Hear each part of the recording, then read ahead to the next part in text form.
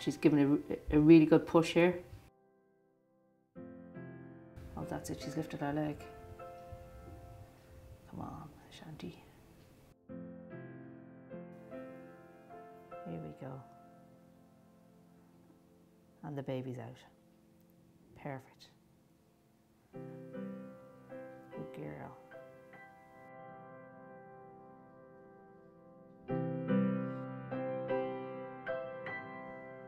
To put it into words, it's a small step for Dublin Zoo, but it's a massive, massive step for rhinos in general. Numbers in the wild are depleting massively. Since 2009, over 4,000 rhinos have been killed in Africa just for the rhino horn. So to have a bird as important as this one is absolutely amazing. Because he's going to, fingers crossed, he'll move on to another zoo and he'll eventually breed with females and his gene pool will increase the population of rhinos. So massively important.